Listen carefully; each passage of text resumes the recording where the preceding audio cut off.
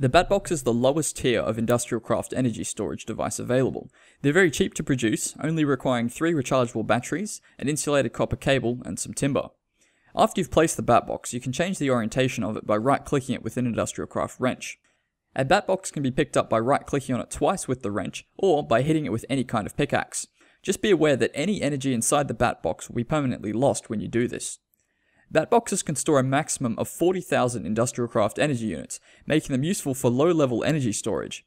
They're an excellent device to start off with if you're first learning how to use industrial craft energy. The Batbox will accept power input through cables connected to any one of 5 input faces. You'll notice that one of the sides of the Batbox has a dot on it. Now this side is reserved for energy output only, and connecting an input cable to it won't do anything at all. The same rule applies even if you're not using a cable and you're placing an energy generator directly next to the Batbox. The energy generator can be placed up against any side except for the side with the dot on it. Batboxes are scalable, meaning that you can place multiple Batboxes side by side. When you do this, you still need to make sure that all of the input or output faces are connected to some sort of cable. The energy cannot move between Batboxes on its own.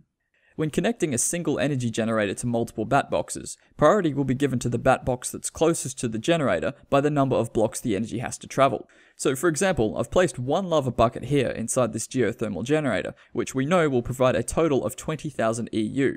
The middle Batbox here is closest, as the energy has to travel a distance of 2 blocks.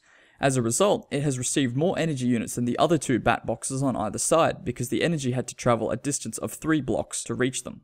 Batboxes can receive an input energy size of up to 32 energy units per packet, and will also output at a rate of 32 energy units per packet. This makes them ideal for storing energy from solar panels, windmills, water mills, generators, and geothermal generators. They can successfully receive energy units via any type of cable, as long as the energy units per packet size is 32 or less. For energy output, copper cables and above are recommended. Tin cables, or ultra-low current cables, will be destroyed instantly due to the maximum Batbox output rate of 32 energy units per packet. As your energy networks increase in size, you'll probably find that the maximum capacity of 40,000 energy units isn't enough. If this is the case, you might want to consider upgrading to an MFE unit. A tutorial is available here if you're interested. Batboxes can also be used to extend the reach of cables over a distance. It can be a little bit complicated to configure, so I have a separate tutorial available here.